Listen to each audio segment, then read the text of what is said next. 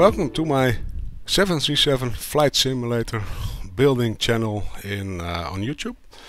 As you can see, we're almost finished with this flight simulator, but there's always things to improve. And I came across a website which is called Flitepal.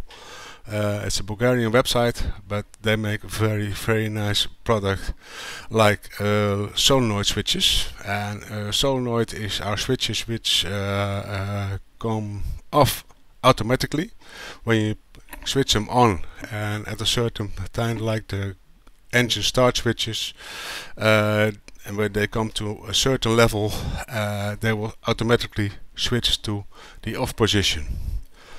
This switch is very handy. They make the engine start switches for solenoid, and I worked with them now for a few months.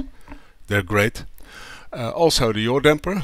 This is the new one, and also the wing the anti-eye switches.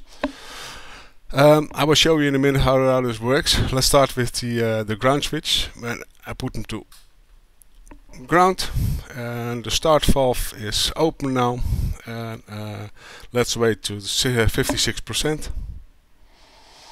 You can hear them in the background.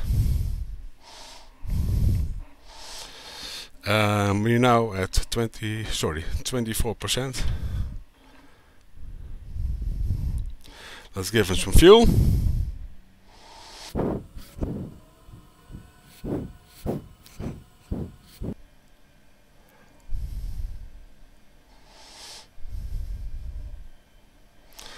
Okay, there it goes. Click, and it's off. Let's start the other one.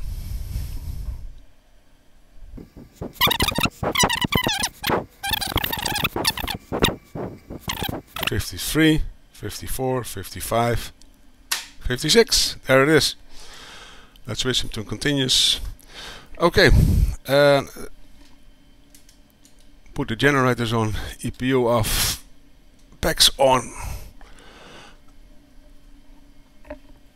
And still ground power available. Let's take it off.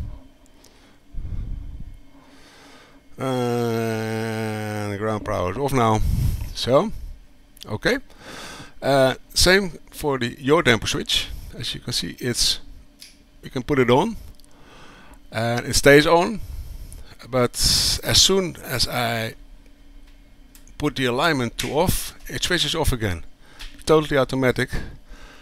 This is so nice that things are working so well. Let's put it on again, and the magnet is holding, and the yaw damper switch goes off.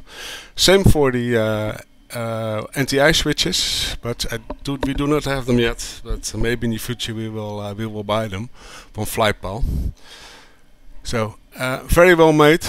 Take some time to program it in MobiFlight together with ProSim 737.